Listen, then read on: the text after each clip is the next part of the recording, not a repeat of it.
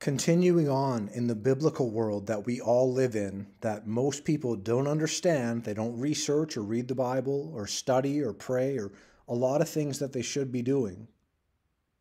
This is Oliver Stone, a famous director. He is very clearly doing one-eye symbolism, darkening one eye utterly, doing the slam dunk pose where he covers half his face, having one-eye symbolism, the eye of Horus. He's also seen here hiding his hand in his coat, the way a Freemason would do. Our brother Xavier saved some pictures in a collage, and you can see he also does the vow of silence here, and he's hanging out on the Freemason checkerboard. I used to be a big fan of Conan O'Brien. I am not a fan of celebrities. They are sellouts. They've sold out themselves. They've sold out humanity. They are sold out to the devil. I have no respect for them at all. Conan O'Brien is doing the vow of silence here. Why? Because he's just another celebrity sellout. And he does the Uttara Bodhi Mudra. Index fingers together, pressed against his lips, other fingers interlocked. You can believe this, or you can choose not to believe this. It's up to you. Myself and brothers and sisters in Christ are showing you the truth. We want people to be saved. This really is the world we live in. It really is. These people have sold their souls for rock and roll. They're sold out to Satan, Lucifer, the devil, whatever you want to call him. A lot of people say, well, I don't believe in the devil or hell. I believe in God. And they're just making it up in their head. They have no idea what they're doing. They've never opened the Bible. I don't know what they're doing. I went to church this morning. It was a very good message. It was about the, about the gifts of the Spirit. One of those gifts is discernment. I believe I do have the gift of discernment. I'm not patting myself on the back. I am not a prophet, an apostle. God knows that. Right? And these people that call themselves apostles nowadays, they're a joke. The Demon Slayer movement, what a joke. I am one Christian in the body of Christ, one sparrow of the flock, as they say. Just one member, loving God, loving my brothers and sisters, and loving humanity, even though they're so deceived.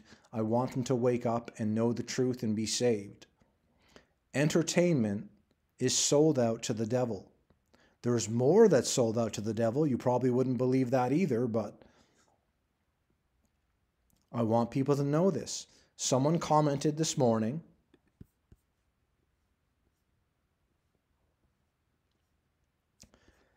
Maddie 18795 says, the amount of evidence on your channel is hard to argue with. Great video as always. Thanks. I do appreciate that. I'm not patting myself on the back. Glory goes to God. But the amount of evidence on this channel, it's overwhelming. The average person, what the heck is wrong with them? You know what it is? They're blinded by Satan. They want to have their best life now. They don't want to research, study, or show themselves to be approved to God.